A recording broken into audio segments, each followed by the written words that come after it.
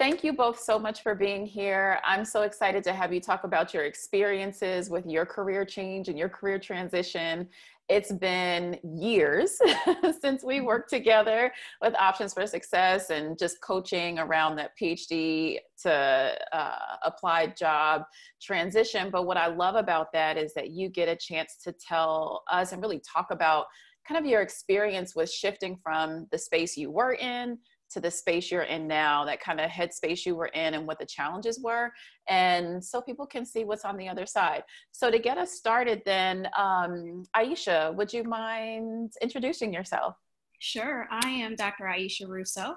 I am a former tenure track professor at a Research One institution, and I currently serve as a division director for a governmental entity in Denver, Colorado. That's awesome. Tina? I'm Dr. Tina Zarpour, and I am currently the Vice President at the San Diego History Center in San Diego, California. That's awesome. I'm coming to visit you in summer and Aisha in winter because I want to ski. I want to learn how to get out there and learn how to ski. So Aisha, as you said, you were a tenure track faculty member when we started working together.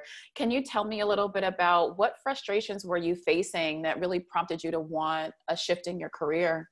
Yeah, I really enjoyed the opportunity to conduct research and teaching.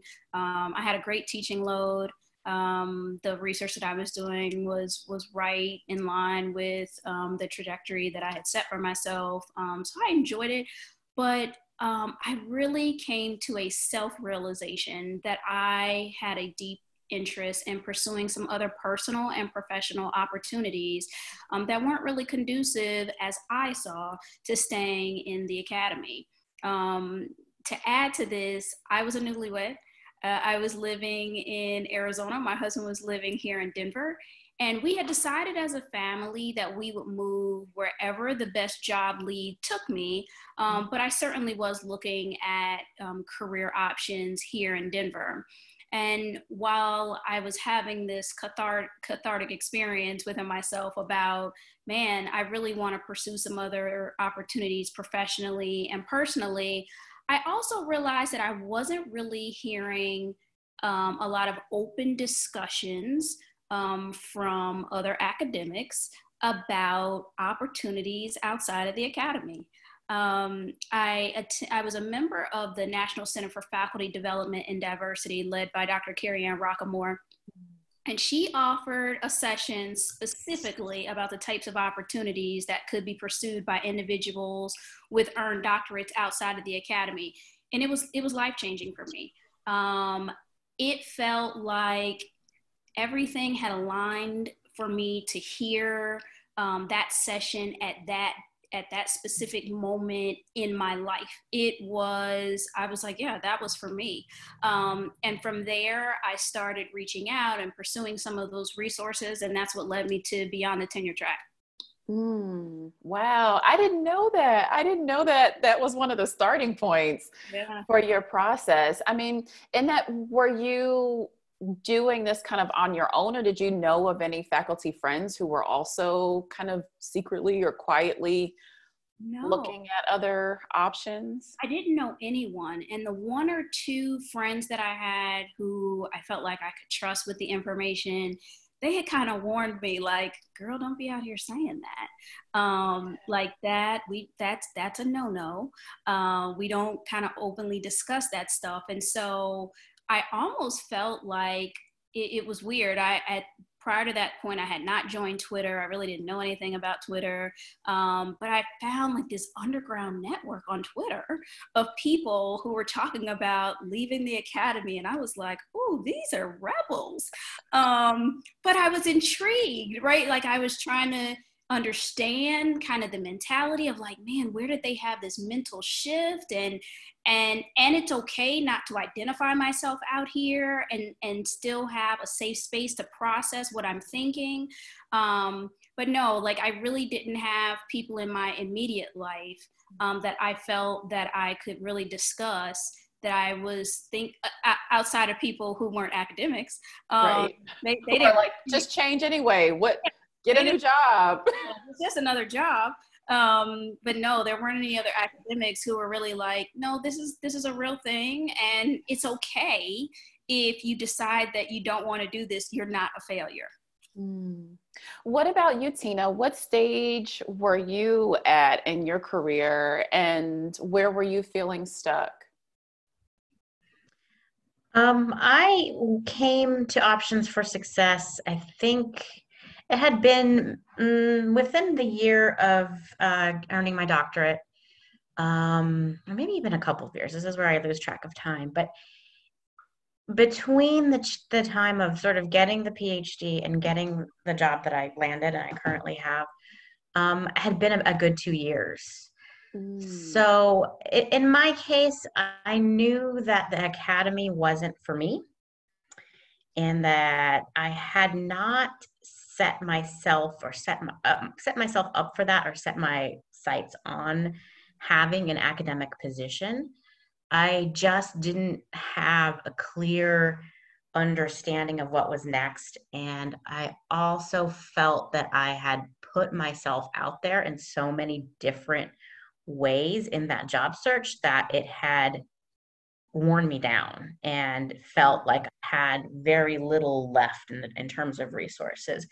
And I mean, there was a lot of, I think there's some shame and failure attached to the idea that you aren't pursuing academia, because it's what's counted as success is if you, it's like DNA, right? Like DNA is successful if it replicates itself. And I'm not a scientist, by the way, so that's it's so for professors and for your department, you're only successful if they are replicated, right?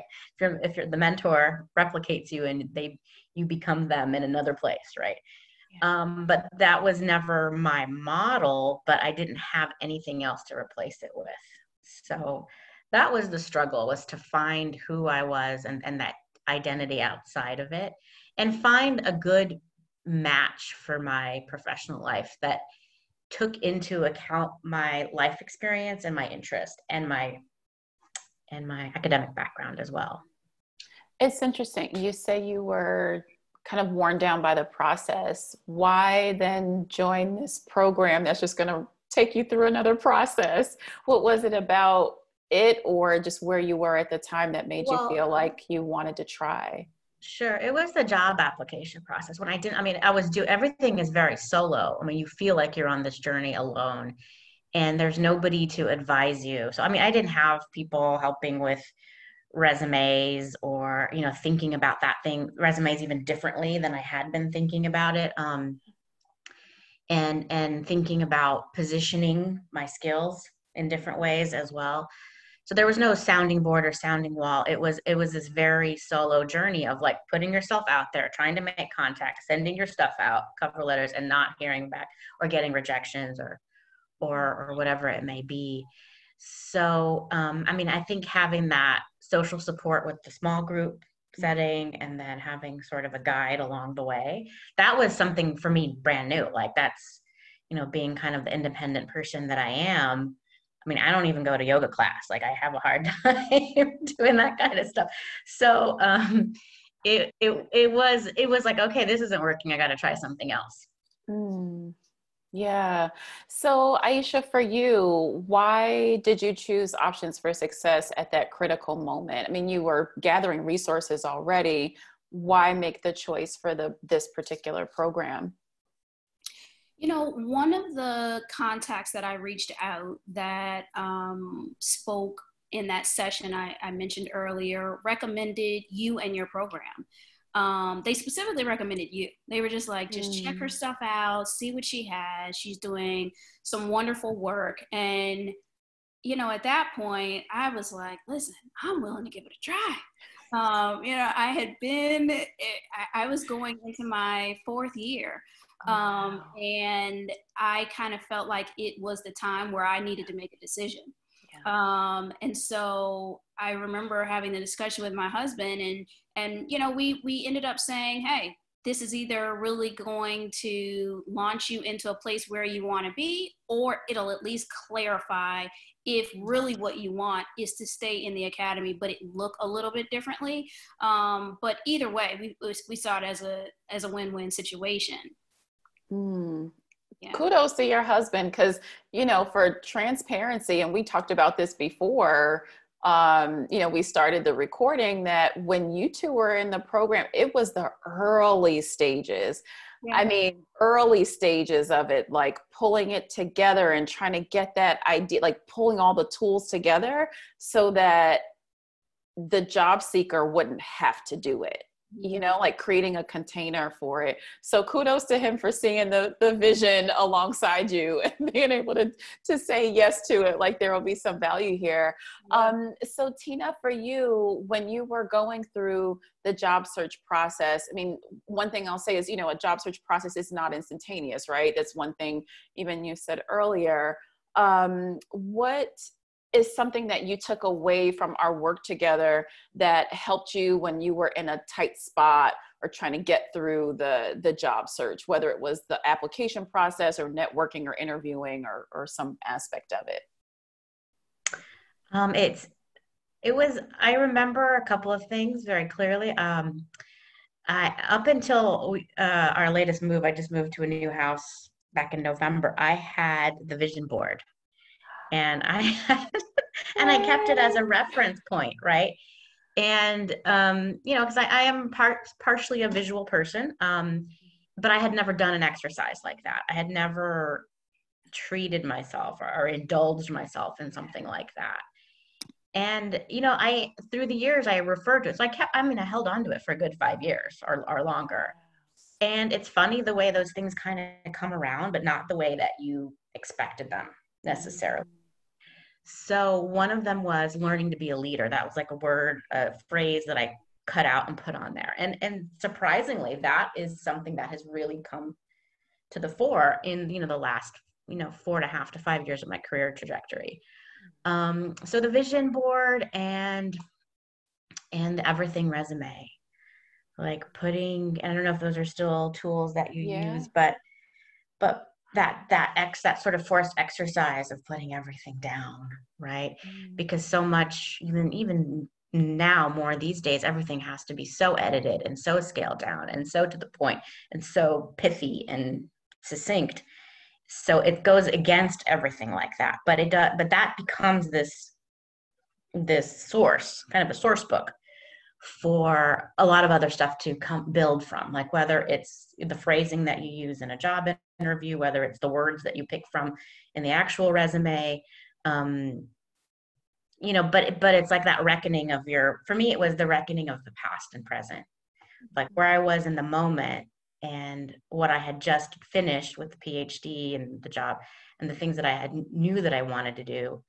But my life before, I was a person. I was a fully fledged adult before getting my graduate degree. Don't we forget that? Don't we forget that? I mean, even when you have a job beforehand, right? Before you've done especially a doctorate, more so even than a master's, like we forget. I don't know what it is about the socialization process, the culturalization process.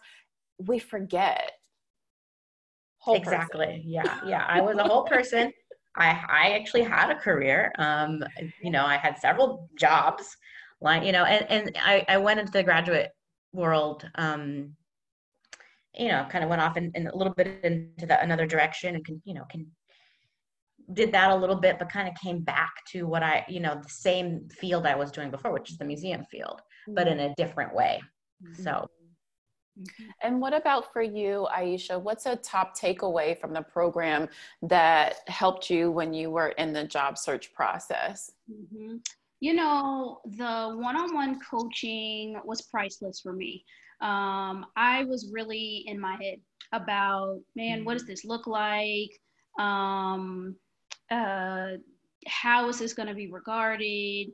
I was very much in my head. So the one-on-one sessions were really helpful for me, as well as the just the safe space. I can't really reiterate that enough. The safe space to be able to say, what Tina and I are freely saying here today, that we know that you're not a failure if you've got this terminal degree, but you're not doing kind of what you've been socialized to do with it afterwards, that it's okay to say, I'm not really feeling that. But I was very much stuck in those emotions at that time, and was in the throes of wrestling with, how is this going to look? How do I reinvent myself? And I never felt that in engaging with you in the one-on-one process, I never felt like this lady is like, she doesn't have it together, right? It was like, hey, these are all, you normalize the experience. We talked about, these are expected feelings that are coming up. Really kind of sit with yourself and identify what it is that you want, not all these other expectations that have been piled upon you. I think that what really appealed to me also was I was working with a woman who had earned her doctoral degree. So I didn't have to explain a lot of that stuff to you. You cut right to the heart of, yes, get it. These are the things that you've been socialized to think, believe, and or move into. You could cut straight to the heart of that, and really began to give me things to process and address, to help me quickly because I was applying for jobs to help quickly get me into this place where I was like, okay, I'm ready to do this and I'm okay.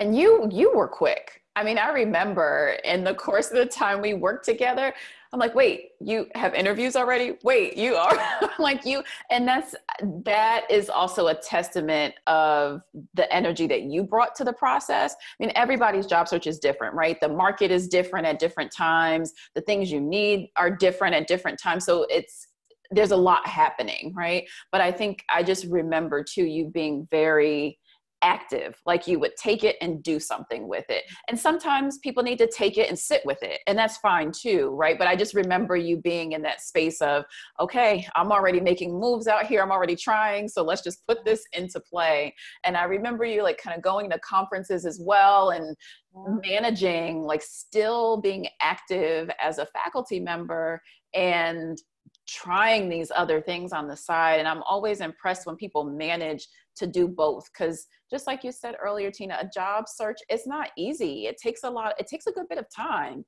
the networking, the writing cover letters, the getting all that together, let alone just like bringing your courage to it every time, despite rejection or, no feedback at all. That's it's the emotional toll more than the, I remember people complaining, oh, I got to make a new resume and cover letter each time. I'm like, that's nothing.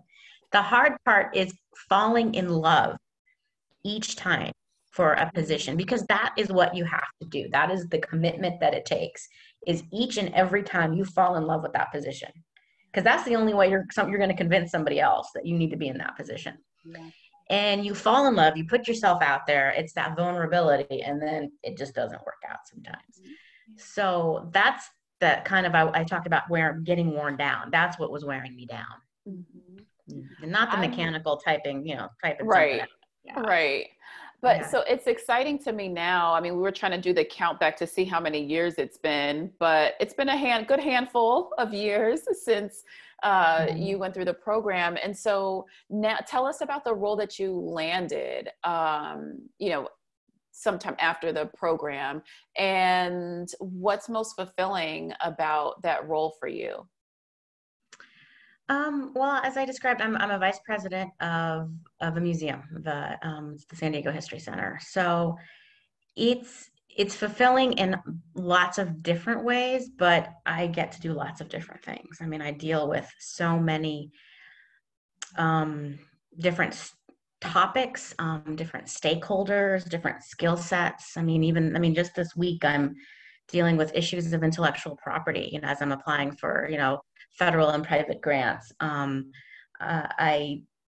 Dealing with being able to talk to board of trustees, talking about funding, our future.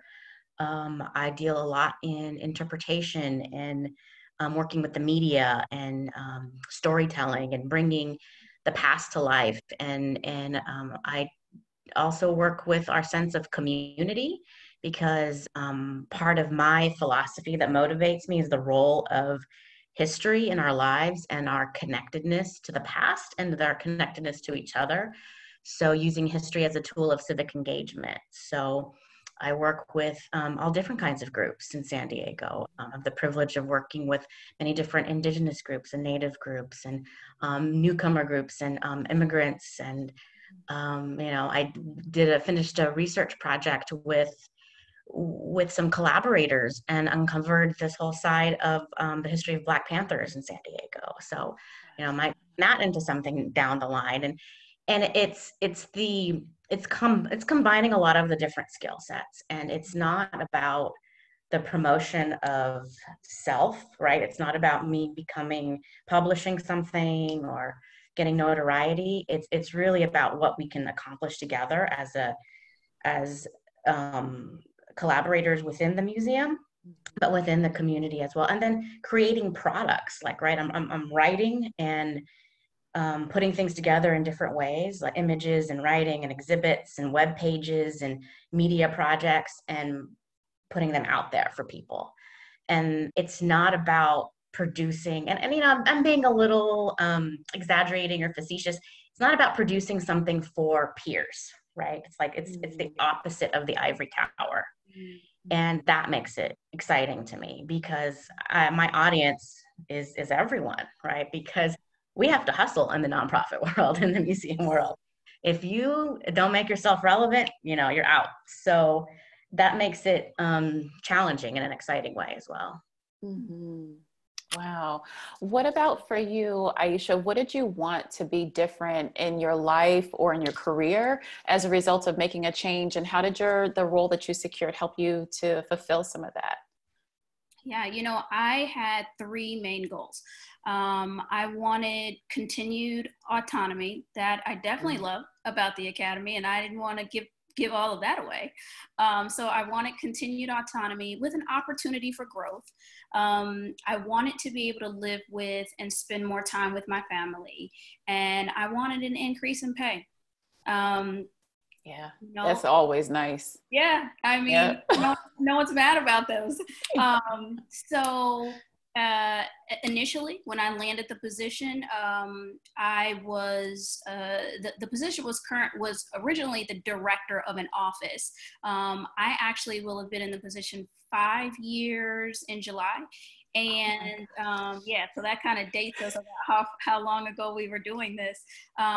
We've grown from an office to a division. I'm overseeing a staff that oversees $650 million worth of work.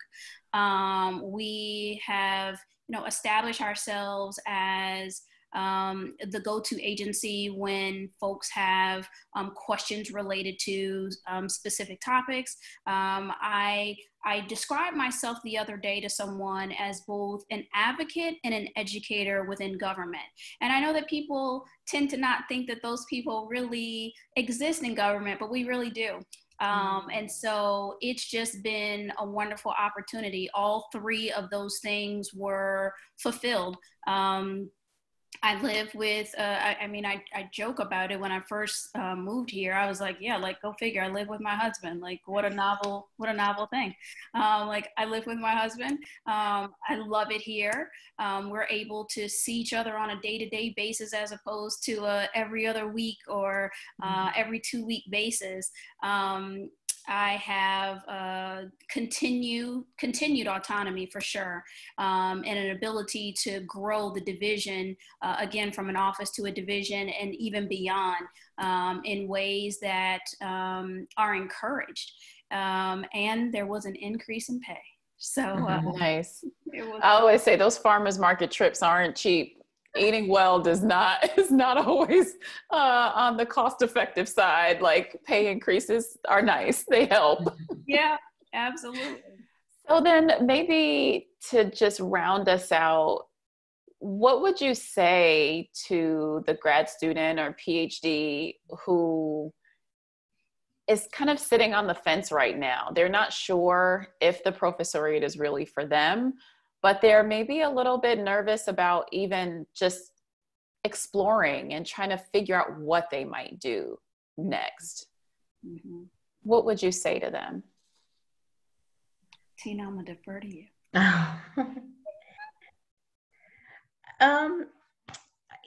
I would say that it doesn't hurt to consider other things and to start exploring them in a way that's still safe. You know, part of what makes the academy and wanting to be in that world, sort of the professorial world, even more kind of, I don't want to use the word dangerous, but it feels like if you don't do everything perfectly in a certain set way of and patterns, and that it could just not work out. And to me, that feels more of a risk, right? What you were saying, Aisha, about, my gosh, I can see my husband every day. Well, that was always, that wasn't ever, that was always a requirement for me, that I needed to be with my husband. We needed to live in the same geographic space. And it feels like this other route would have asked for and demanded so much of me on a personal level that I wasn't willing to do that, right? I mean, I already had children. I had my daughter during getting a PhD, and I was pregnant with my son as I was doing my qualifying exams.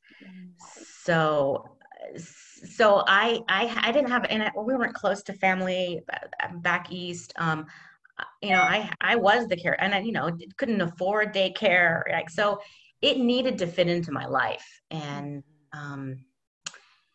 so I don't know if I don't have any safe words of like, okay, it's going to be okay, because you don't know,